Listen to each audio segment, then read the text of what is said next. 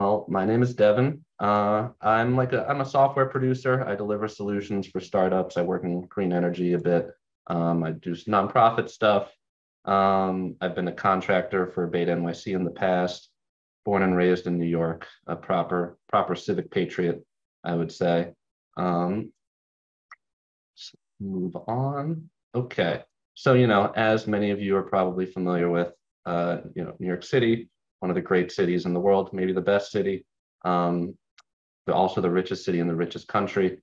And so, unfortunately, we're not the best at everything, and we should be.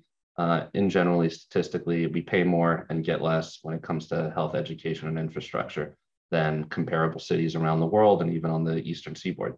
So to billions of people around the world, our city represents the melting pot. We're valorized in Hollywood, as a place for immigration and opportunity to thrive. If we have those ideals, we need to make it look great, make it work great. So we've got to, in my opinion, we've got to make the city the best, not just for us, but for everybody who believes in urbanism. And so what does better look like, particularly when it comes to technology? I've been unfortunately a little disappointed that OTI hasn't spun up a digital services group that, like many, formatted under or similarly to 18F, which is a federal group, or the Government Digital Service in the UK, or really dozens or hundreds of other digital service organizations that utilize open source software and development practices to deliver significantly better government software to the government and to the public, cheaper, faster, and better than ever before. We've really got to shift to a digital service model. MODA, however, an absolute bright spot in the New York technology landscape, delivering what I think is, if not the biggest open government data set for a municipality in the world. Tier one, I don't know. I've never seen a bigger open government data set. Just absolutely fantastic work happening there. So what do we do at WeGov? WeGov is a volunteer-run nonprofit project that supports open source software and data projects that hopefully show city government and the public better ways to use technology to improve how New York City functions. We're interested in projects that make New York City more open, effective, and participatory. If you have such projects and are looking to kind of connect, you can get a little bit of support. We do that type of thing. You should contact me. Our flagship project, however, is the Databook. And so the Databook is, if I may be humble, so I think the kind of the future of the next step beyond putting open data into a data repository, which is something that we do great in New York City, and where I think the open data movement is generally globally. But after that, what we need is what I think Databook provides, which is a data pipeline that normalizes data sets that are in the open government, the data repository. So we need normalization tools. We need another repository or an additional layer of data that is that's made available to the public that is this normalized data, which we offer at our API. And we need interface applications that weave these data sets together, which you can do once you have normalized data sets, so that we have compelling products and services that enable people to get insights, learn more about the city, take action when appropriate, et cetera. So the reason why we need this normalized data is because while New York City is doing a great job publishing lots and lots of data, 3,000, 4,000, maybe 5,000 data sets at this point, those data sets are not normalized. And yes, I will clarify what normalized means right now. What that means is that data sets are going in. Let's say you have a data set about capital projects. You have multiple data sets about capital projects. All of those capital projects, all those data sets have some reference to the managing agency. So that could be Disney, that could be the Department of Sanitation, that could be DEPT sanitation. There are many different ways that an agency's name sits in a data set. And if that name is not exactly the same between data sets, you cannot create a join, which enables you to move through those data sets, recognize that the agency is the same, and build applications that have information about multiple data sets easily. So to do that, to build applications with multiple data sets referring to specific agencies or even specific community districts or specific project IDs, you have to normalize that data. And so Right. It's basically turning apples into apples instead of apples to oranges. And so we do this. We establish a UID index that is kind of the definitive reference point for our normalized data. And then we built a data pipeline to normalize these data sets. And what that ultimately means is that we're taking NYC open data, we are adding columns to it, not changing any of the data that exists, but adding additional columns to it that have codes that have normalized data attached to it so that people can build more intense and interesting applications around it. And so the features of our data pipeline, which are kind of the things that we wanted it to do, is we wanted it to update automatically. So whenever a data set is uploaded to the data portal, or a new version of a data set's uploaded to the data portal, it automatically runs the transformer. It automatically runs this normalization. We want it to be really fast to set up so that it makes it easy. We don't have to do much software development we don't have to do any software development to normalize another data set. We have a interface, a spreadsheet interface that we use, a Google Sheet interface that we use to do that. We output that data into S3 buckets, Amazon S3 buckets, but we also upload it into an API where people can access it. And we wanted to build this all in a way where we could quickly build apps around it, which we have a process for doing. And we're doing all this it's like, why do all this? I mean, A, analytics and stuff are good, but B, I grew up, and I know a lot of people I know grew up with SimCity, and I expected fantastic urban interfaces for understanding my city, whether it's budgets or what decisions key personnel and stakeholders are making, data maps, all this stuff. I expected all this stuff when I was 11. I'm trying to, if it doesn't exist for me, I want it to exist. So through this data pipeline, through this normalization, I think we can get to a significantly better interface for understanding how the city works and enabling citizens to give feedback about the city, which is essential for delivering, the greatest city in the world. So here's a view of the pipeline. Just again, the way we do it is we basically have an Airtable data repository where we index all the data sets that we think are interesting. Right now, we've got over 30 data sets from the open data portal that we think are interesting and useful for our kind of Databook concept. We transform them, upload them into S3 as well as into our SQL database, which powers our API, and then build an app on top of that API. I'm not going to go, but yeah, we search and evaluate. I'm constantly looking at the recently updated data sets on open data to see if they fit with things that we're working on. So always fun to do. We do that indexing. We normalize and match. So we have this custom application that is the interface for our data pipeline, where we match items to, we do that matching, and then we output a normalized data set, and then do really, what I hope are simple interfaces for the public using the federal design standards, which are good enough and particularly good because then you don't have to sit around trying to make decisions about design as much. It's more about where to put the components. So we actually have a ton of data, 30 data sets. I'm just going to go through kind of what we have. We have 30 data set joins on organizations. So you can go through and you can see agency profiles. You can see all of their city record online entries, the people who their civil list, which is all the people who work there, indicators from the mayor's management report, services and benefits from the services API. That is good and should be used for my city. Hopefully Adams realizes that. The job boards, facilities, blah, blah, blah, blah, blah, 30 data sets. We also have sections on notices that focus on making a better interface for the city record items. On districts, we've got maps and stuff. We've got a whole section about civil service titles, which is really interesting, showing how many people work where, getting paid what within the city, what their official titles are, what the descriptions of those official titles are. Figuring out when the tests are for those civil service exams, much trickier, requires some real research. And we even have we even scan city auctions, put that all together on databook.nyc.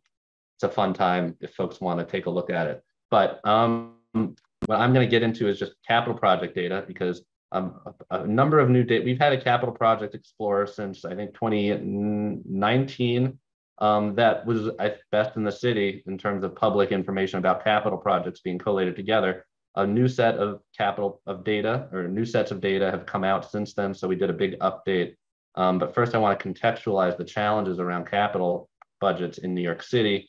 Right, these are the budgets that fund construction and repair for our infrastructure, land acquisition, building purchases, building maintenance, equipment. That's more than what, $35,000, I think. That's going to last more than 5 years. So, right, our public schools, our hospitals, our bridges, roads, sewers, all this stuff is powered by our capital budget. And I'll be polite, trying to be polite and say it's grossly mismanaged. I mean, it's a difficult process, don't get me wrong, but we're 50% over budget, and nearly 70% of projects are running late. People know this. This is not news. The Adams administration has proposed a bunch of changes. I hope they work. I hope they radically improve the situation. So just to total things out here, we're $52 billion in a 10-year budget. We're $52 billion over budget. And just to compare that, the entire Philadelphia 5-year capital budget is $9.5 billion. So the amount that our capital budget is over budget is over 20 years of Philadelphia's entire capital budget.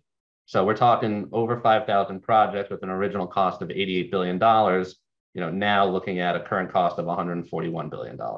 So if sunlight's the great disinfectant, we need a lot of it. And so we hopefully are using software to do that well.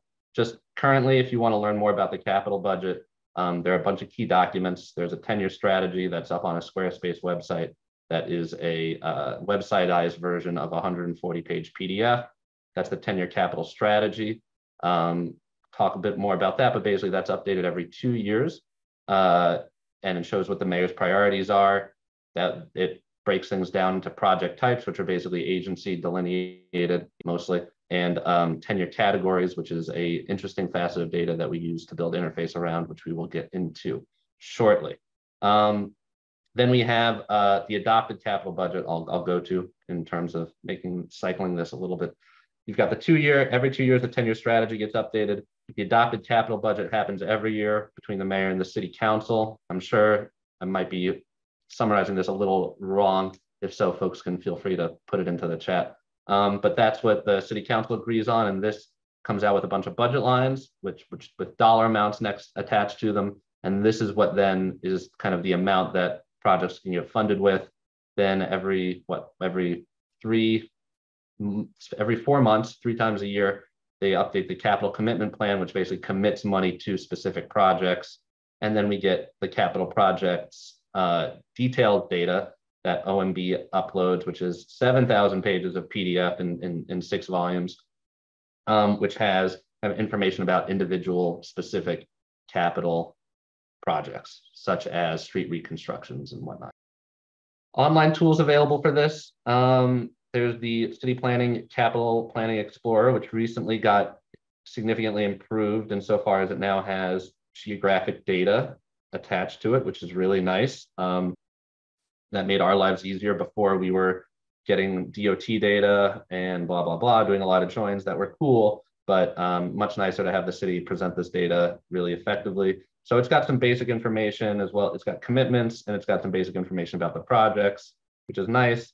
And then we've got the capital project dashboard, which is a little bit of information about the project, and like a project history table, which is an abridged version of what the city makes available in PDF. So our version is hopefully much more exhaustive.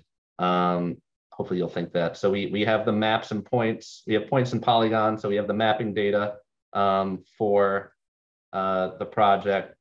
We have project change summaries with the ability to switch between published information, publishing date, so that you can see how that project's record has changed over time. You can see on the right-hand side, we have a change log, which we should do more with in terms of data, in terms of visualization, but it really shows you how projects develop over time, not just the latest version of what the city says is happening with a project. We have milestones that come from that detailed data report. We have recent spending. From also these reports, commitments over time. There are a few different styles of commitment data. We have both of those. We also give people the ability to comment on projects. And all of these things click. So if you click on project types or you click on the 10-year capital plan category, you'll go to other pages. And we're going to go through all this in actual live. We'll go through the app. We do this by combining 11 capital program data sets, a few from DOT for geography information, but mostly OMB data and city planning data. OMB working with city planning to kind of mesh that data all together nicely would make this entire project not necessary, which we're always for. As much as I love building these things, it would be more appropriate for the city to do it for us. So when you're mixing all of this data together, you got to figure out how to do it. Here's a little diagram. The key kind of join elements are that we use are project IDs. So these are published by the city, budget lines also published by the city, and project types, which are published as well, of course, by the city, but are associated with particularly the strategic documents, the 10-year capital plan. All of these are not normalized out of the city's data. So we had to normalize by project ID, by budget line, and by project type. What does that mean? It means that sometimes project IDs have spaces in them. Sometimes they have dashes. There's also a whole other data set. Sometimes they have agency codes appended to them at the front or back. Same thing with budget lines in terms of sometimes there's spaces and dashes. So if you just throw this stuff all in a database, right, you got to go through this normalization pipeline first. And even same thing with project types, remarkably. So we connected all this stuff up. We think there's more to do. I'm definitely interested in integrating school construction authority data. School construction authority is its own separate entity that manages everything involving capital infrastructure for schools. They upload their data in a different way. And when I looked at it last, which was a few years ago, less information than I would like to see, and Parks has their own data sets as well. There's also the comptroller's checkbook NYC data, which would be really nice to integrate into this because that shows every check that gets written by the city, the amount and to whom that check goes to. Absolutely massive, fantastic amount of information there if we wanted to track projects in real time in terms of their spending and who's working on them and whatnot. Unfortunately, that data set does not come with project IDs nor budget lines that I've seen. And so it would take a bunch of work to work through the contract ID through stuff. I don't know. I'm thinking about it. If anyone has any ideas for how to do that, I am here for it. There's a few things I would rather do with my time than figure out how to connect contracts to projects and make all of this stuff flow through. Okay, I get into some other stuff, blah, blah, blah. I think, how about we go for a little tour? Well, before we go through a tour, or I'll set up the tour, but I'd love any questions, comments, anything in the chat would be really fun. I always like to deliver some commentary via people asking me questions. I prefer this is more of like a conversation. But okay, hopefully now you see, so just throw things in the chat as they come to you. If they're not on topic, I won't really reply to them, or I'll address what seems most useful and fun. But okay, shall we, we'll look at the app. So right now we're featuring the Capital Project Explorer because it's the most fun. There's a lot of other cool stuff in here. But before, I'm just going to kind of go through from the capital program slide into projects. Projects are fun, and we built our first tool around projects, but now we've got a little bit more. So when it comes to this, so as I was describing before, it's useful to think of the capital process in stages around there, like how often they get updated. So we've got a strategy document that the city produces every 2 years, a budget that's every year, and then commitments that are every 3 months. Would love to add checks at the end of this for how projects get funded in real time. But let's we'll go through there. Recently in the news, they were talking about the Flatiron thing. That's why Flatiron reconstruction. Hopefully it's the same one, but that's why I was bringing up Flatiron. So here's the interface. We've got all the capital projects here. If you do this type of work, you have to also recenter the map around New York, because a lot of people don't realize how much. Let me see if we got some pins up here. But New York, there are capital projects that exist outside in our watershed that are always interesting. But anyway, so here's our capital projects. I would love feedback about how to improve this thing, particularly in an email to me, but I'll even take in chat. I know we got to do something better with the colors, but you can see we've got streets here and we've got points and we have polygons for large sections. But let's look at the Flatiron Plaza reconstruction, which is probably related to what something the mayor just announced, which is that they're going to pedestrianize more of Broadway. And so if we look at this, let's see what we got here.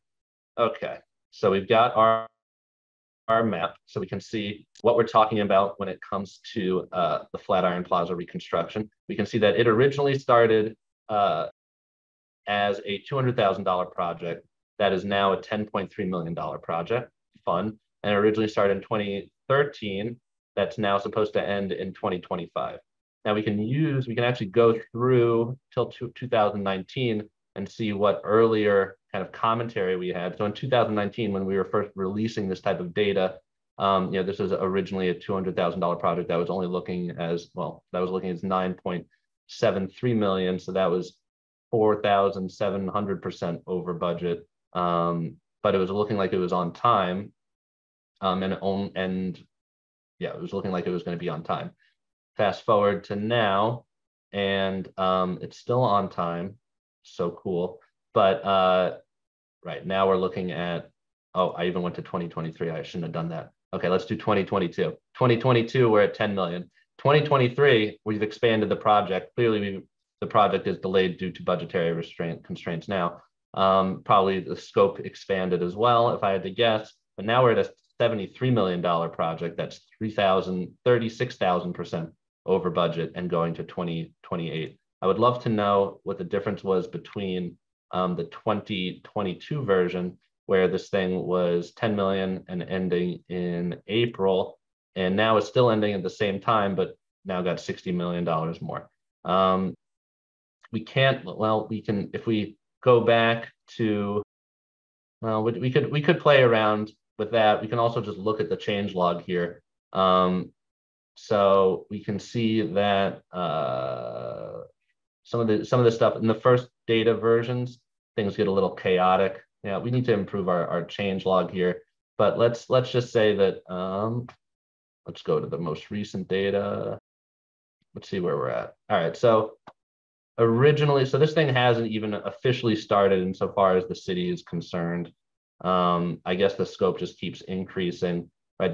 We were supposed to originally develop the scope in 2013, but now it's 2025. So this thing has just gotten punted and just grown and grown and grown in terms of how much money there is. So let's look now at, and I have to say, I actually haven't, aside from taking a screenshot from the Flatiron thing for the presentation, I actually haven't looked at any of this data this is the most I've seen of the Flatiron data. So we're learning about this together. Okay, so looks like the total plan commitment, right, is $10 million. This is the 10 million version. No, yeah, is $10 million. And this would be the OMB data, I believe. And then, right, we've definitely got a commitment of 10 million bucks that's been implemented or is about to be implemented. So in January, or I mean in June, so that's interesting. I guess the rest of this is coming in increments.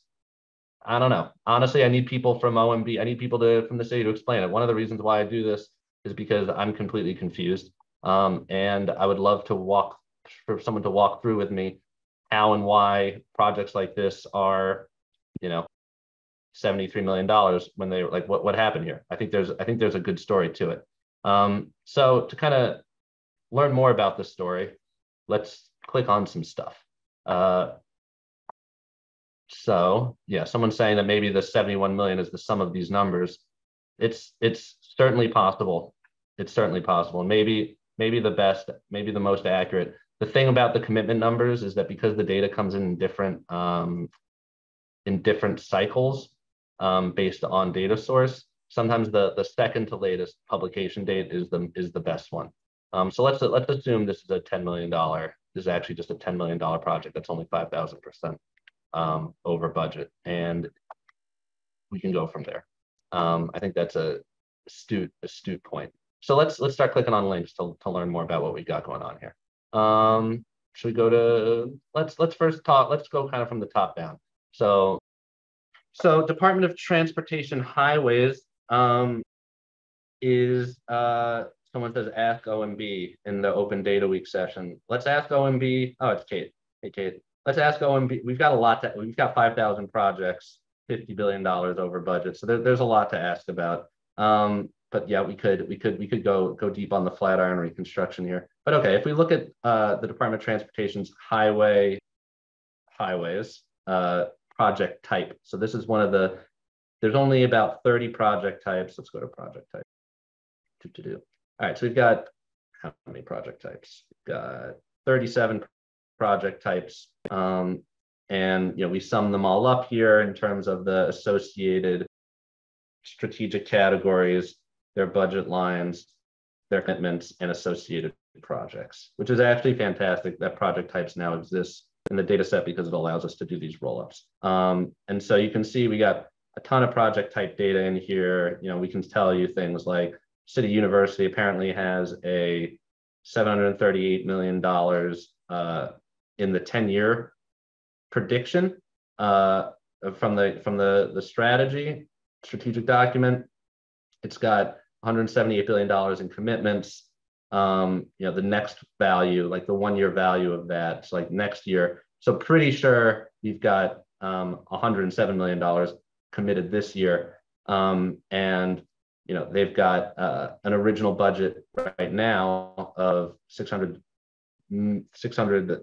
million with actually a smaller current budget, which is not always the case. Fine enough. Let's go back to the projects here. Okay, so let's go back to project types. So the project type when it comes to highways is, let's go to 2021 data. As you can see, the project data, we've got, so in this situation, we don't have plant, we got to go back to the 2021 data to get our calculations here. So we've got facility reconstruction. This is basically what the Department of Transportation Highways is looking like for both their tenure and their existing capital project breakdowns. I don't know what to do with this except tell you it's a lot of money, particularly for sidewalk reconstruction, which is something that I'm passionate about. We've also got budget lines that are associated with these. And this is where you can see how much is actually in the budget for each of these items and over time. So we can show you different versions of how this has evolved. So it looks like, so we've got the amount of budget lines. So they're consolidating budget lines, it looks like, with a pretty steady total budget approaching $5 billion a year. Kind of interesting. I'm certainly interested in these consolidations, but maybe also, maybe, well, it does. These numbers do change pretty significantly. So maybe it's a management style. And we can join budget lines with commitments. We do that here. I can't stress enough how much I am not an expert about any of this. What I am an expert on, apparently, is making large information systems with lots of different data sets. I do that professionally as well. And I'm really just kind of expressing my desire for the city to do that by putting this thing together here through our little nonprofit structure. So yeah, if you're interested in highways, here's highway information.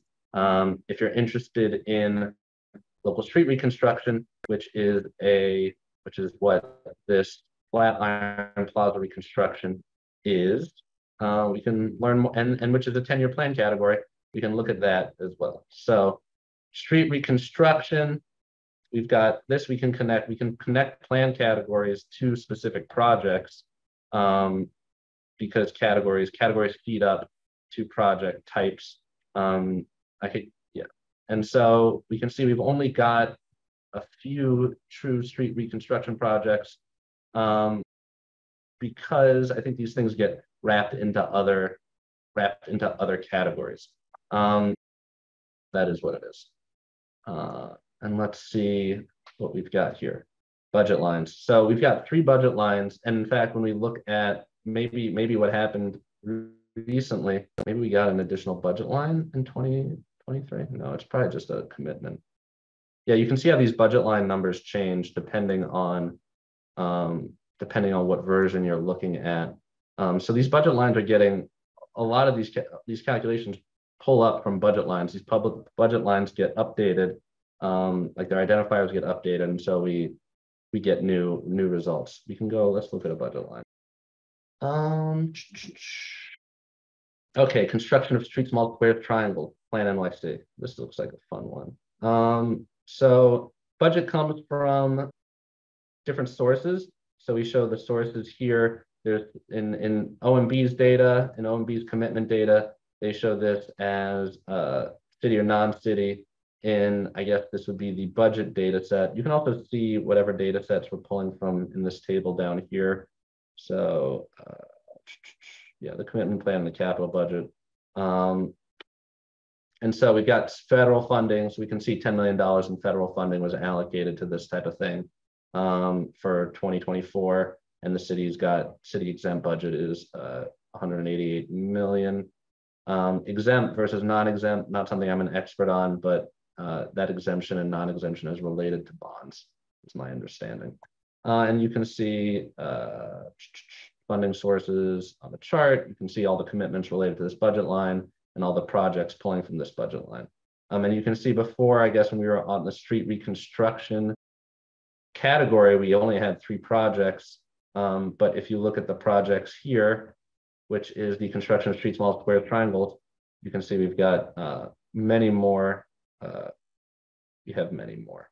So we've got 19 projects with 343 million. This sounds more right. And a lot of these are, some of these are broad.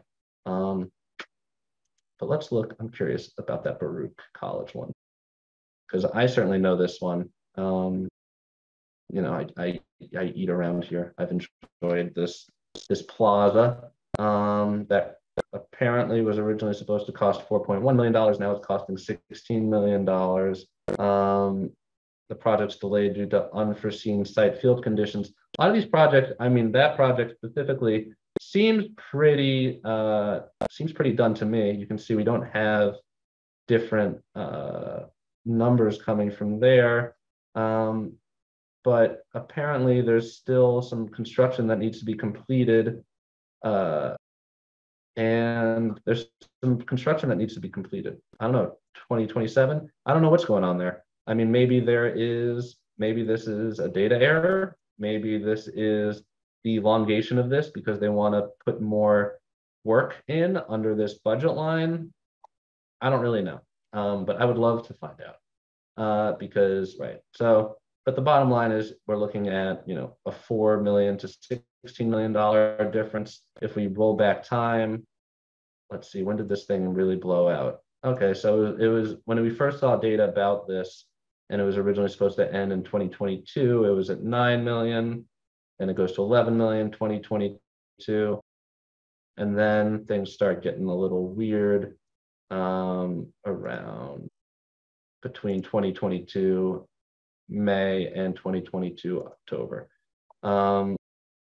So just another one of the many items in here. I really think the next thing we're going to work on, you know, and this is let me just say, this is, no one's paying us to do this. This is just money, blood, sweat, and tears. So would love feedback, would love like design advice, would love questions, because that helps us build a better thing for our users. Definitely need to improve this change log so that we can see kind of how these projects develop. I think that's one of the most interesting bits that comes out of this. final thing I'll go to before maybe we get some quick Q&A is community district served. So this is a fun one. Well, and we can also then go look at, to zoom out, we can look at projects. We can look at agencies, sorry.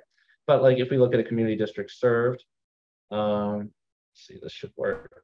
So we also have this whole other section for districts. And we have district types, put all this stuff together. I don't know how this would get served by that Baruch thing. Let's see, 301. I think we have a normalization error. Sometimes these district IDs are not what they look like, but I can tell you that the Baruch is here. So let's, okay, 106. Yeah, so that was 306, probably a data pipeline issue.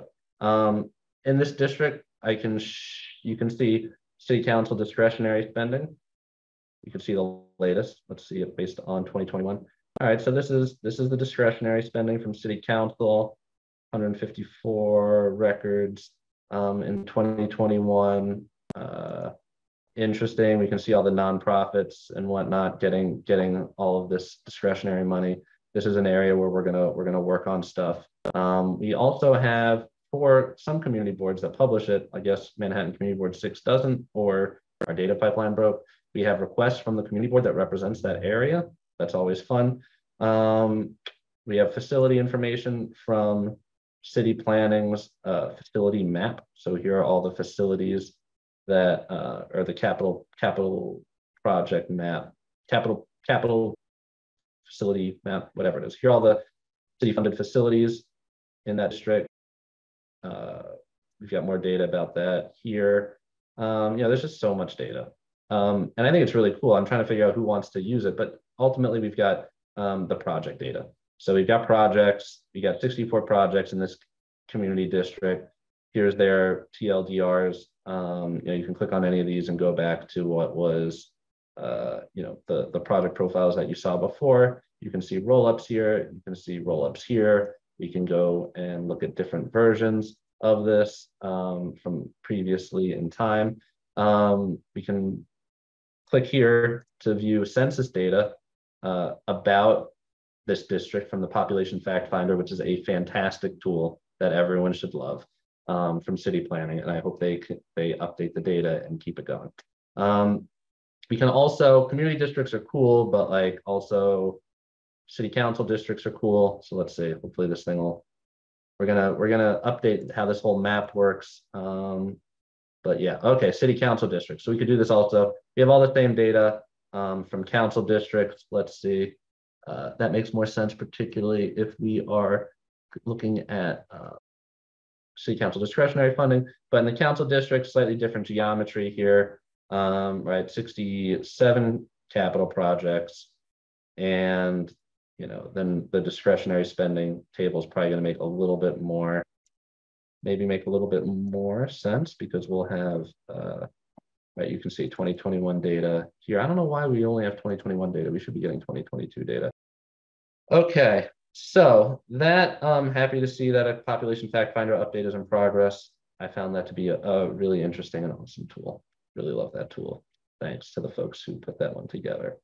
Okay, so I think I can keep clicking through this thing. Well, I'll just go to one other area. So you saw districts, we saw capital program. Well, I'll go to organizations. All right, so we got all the government agencies here. Administration for Children's Services, always a good one, always a reliably interesting one. So this is where we've combined, let's see how many data sets, 26 data set, 43,000 records. Here you get the notices that are available related to this agency based on from the city record. What happens if I click here? Right, it goes to the city record. We've also got the city record content about their hearings related to them, like if it's an event, it goes here. If it's a news item, like an intent to award, it goes here. We've got a few roll-ups here. This year has really been all about updating the capital project stuff. Maybe we'll come back to agencies later. But here are all the notices uh, from the city record online. You've got other stuff here, including data tracker. So this stuff, error. No, not an error, just says it's an error. So this is kind of where we get into the capital project work is, and I'm going to stop talking soon. Capital project work is kind of a component that we have that we built out almost as an independent app. The rest of the stuff is extremely easy to add. So we can really easily add records to agencies. So like, then this is a good example, the record and data table. This is just coming from New York City Open Data Release Tracker. And so you can just see all of the status of all of the their open data sets. Let's see, does the sort work? Okay. No, it works, but it gives me this error. So yeah, I got to constantly, I'd love more users. So people are going through here and logging errors like this, but you can see, okay, here's, where does it click to? Okay, yeah, so you can see it clicks to the data set. I think that's cool. I think that's useful. Anything in here, now that we've normalized it, anything here, once we've normalized it, becomes fair game to kind of mesh together into this application. Right, so we got data tracker, data assets, required reports from Doris, publications from Doris. We've got all this financing stuff, which I have not dug deeply into, but I think is a fun one, maybe a next step. The coolest one, one of the coolest ones, I think, is the stuff related to people. So we can actually, because the city publishes a civil list, we can see all of the people who work at this agency, basically. Their salary rate, which is some level of accurate. And we can go into staffing and we can see things like positions, headcount, demographics, because all this stuff is released in data and it has an agency. So anything that's released in open data that has an agency attached to it, we can normalize and then see information around. So we can see here the 57,000 people that work at in the administration of children's services. This is public data, freely available. And so we can go in on a title code related to these folks. And now this is a whole other section, which I really wish I had a presentation about previously, because I find this stuff fascinating, which is the title code. So like everybody who works in the city, almost everybody has a civil service title. And then this happens to be a good one because it pulls up in an automated way. We can pull up the description of the person's general duties and responsibilities and assignment levels. This is not true for all of the data sets in there. It would be if the data were better organized. So we can see the job description and we can see how many people are child protective specialists within, or just not even within that agency, amongst all agencies. And so we've got, and you can also see, right, how many scheduled positions are there? What are the salary ranges for that? And then how many employees are there? There's been a lot of talk recently, good articles about how the city isn't, there aren't enough, there's 20% vacancy rates. There's a lot of vacancy rates. We could 100% make visualizations around vacancy rates based off of open data, very easily because we have all of this normalized data. And so we're just a chart away. So you want to see aggregate salary, you can see that we're paying, in 2021, $147 million a year to child protective specialists with this title code. And we've got almost over 2,000 of them. Who would have thought? And then positions by agency, it's all administration for children's services. I mean, these numbers are crazy, but maybe they're not that crazy. Or maybe are somewhere in the data pipeline, there's something wrong and we need to look more into it, which is something, right, I would love to do. So just going through, get back to agencies, we got all this agency data, certainly interesting stuff. I even at some point played with an interactive organizational chart where you could see who reports to who, although these organizational charts that the city publishes are not necessarily 100% accurate. But another way to move through the space. yeah, and so now I think is a good time for me to start answering questions such as, are you crazy? How do you imagine government and public using this? I honestly, I would love to tell you that I have good ideas for how the public should use it. I don't. All I know, I mean, I've got ideas. I actually have a lot of ideas. I'd love to work with CUNY people. I'd love to work with students who want to like explore like what's going on with the city, do open data stuff related to it. I think that would be fun. And I also think that they could do things a little bit differently. I'd love for journalists to use this more. I found that journalists are less inclined to use this than I would imagine, but I also don't do a lot of these presentations. I don't do a lot of trainings on the tool. And so, you know, I'm not surprised. I'm more of I prefer to build than to kind of politic my way into users, which I think is often what's necessary. Well, so the data updates we have, so someone's asking about like source data. I mean, I think that you know we have an automated anytime a data set is automated in the open data port, like all this is based off of New York City open data that's published. None of this is like our own original content. And so, you know, we are at the mercy of what the city publishes and when they publish it. And that's just the way it is. I don't want us to go, you know, yeah, so that I think should answer that question. Does the data, historical snapshots of data? Yeah, so historical snapshots of data is a great question. It's definitely something that we have begun to do. And we're particularly interested in doing as the administration shifted and you don't really know what's going to happen. So we will definitely have, I think we're going to have monthly historical snapshots of all of the normalized data sets, you know, and we're going to keep them around for maybe 6 months or maybe we keep one a year. I don't know. I'm definitely interested in that. How do you keep track of agency changes? This is actually a great question. And it's something that I have 100% dealt with. I could get into the Airtable that we use to manage that.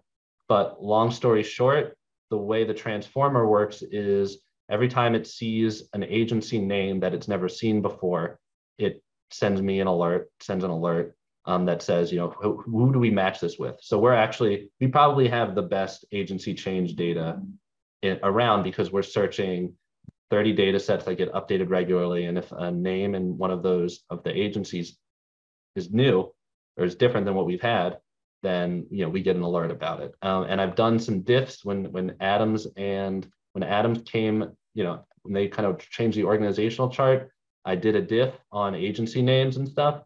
And there was and who they report to, which we did, which I spent an evening coding documenting the difference between one PDF organizational chart and another. And there was a lot of interesting information there, a lot of internal politics. And I think that actually goes to like, who would I like to see using this? Like, I'd love journalists to use this stuff. What I found is that journalists don't, because they haven't seen tools like this before, they don't know what the possibilities are. And so they don't use it. And I would have to do a lot of outreach, which, you know, I mean, this is a hobby, a volunteer hobby I do. I'd have to do a lot of outreach, which is a lot harder for me to do than kind of building data specifications, building data and software specifications to get this done. So I'm 100% would love for anyone who wants to help me connect people who could use this tool to other people. Would love it. Would love to connect to students who might do investigations based on it, or journalists who want to do investigations based on it, or anyone wants to work with me to kind of do outreach, or anyone who has ideas or, you know, has questions that they think the data sets can answer. You know, I do in my professional world work on products that lots of people use and that are, you know, relatively complicated. And so I know and love the value of users who are opinionated, who can tell me what they want. I don't have enough of them for this project, and I would love to work with them. So please reach out to me if you're interested in any of this stuff. My email address is in the chat, but it's Devin@Serapis. I think I have a slide somewhere with it. And do I have a slide somewhere with it? Yeah. Okay. Back to the static picture. Yeah, and so that is, I think, the conclusion of this session, unless you guys want to keep hanging out with me, because I'd hang out. Now I'm all excited. So I will hang out with people who want to talk more about this, but I don't even know if that's allowed. But I also don't want to keep you past 3 o'clock. So I don't know how you guys do an outro here, but that's my best outro. So thanks so much. Really a pleasure as always to come out and talk about this stuff. And I hope folks reach out, particularly interested in working with anybody in the city. I'd love to help the city. I'm a passionate resident, and if anybody in the city wants to do anything with this stuff, it would be my favorite user. My favorite user would be people in the city trying to do reform stuff. I'm here for it. I'm here to help. So thank you very much. And it's 3 o'clock.